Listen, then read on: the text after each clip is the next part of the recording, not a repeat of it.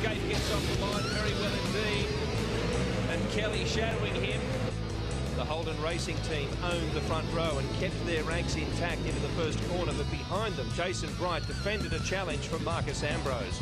The order up front was static for the early laps, but the battle from 8th and beyond was intense. Simon Wills fighting an ailing car, mugged by both Triple Eight Falcons. As Max Wilson makes contact.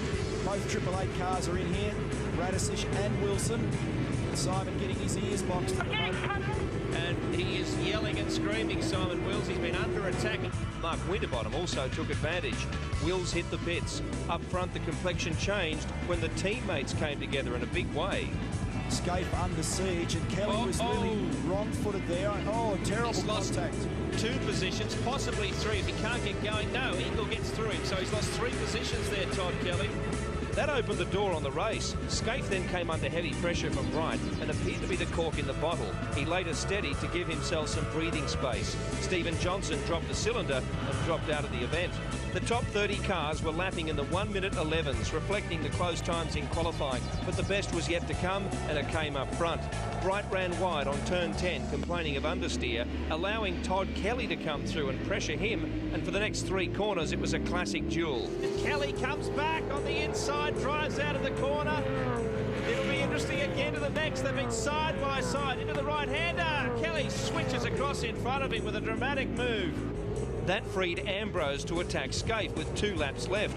Brad Jones' bad luck continued, a nasty collision on the last lap, but the biggest shock was at the front when Ambrose saw an opportunity and pounced.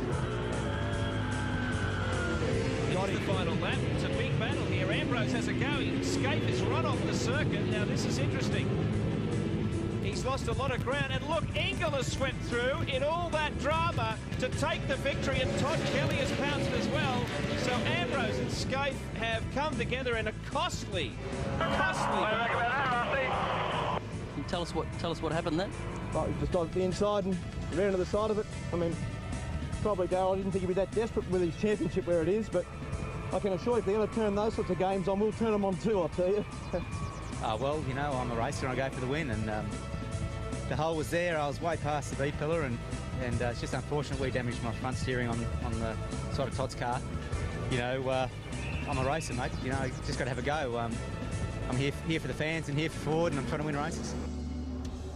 Bad blood between HRT and Stone Brothers, and you're looking now at not only the positions for that race, of course, but the front row for today, at least for race 2, Engel and Kelly. So the teammates of those respective protagonists will be beside each other. Marcus Ambrose did manage to recover strongly, but while Russell Engel capitalised on a change of luck, the bad luck has continued for Mark Scaife. He's much further down the order, as we'll see in just a moment. There he is, 14th after that, just in front of Garth Tander, right behind Greg Murphy, who we'll talk to very shortly because he's had a rough weekend as well. Craig Lowndes likewise.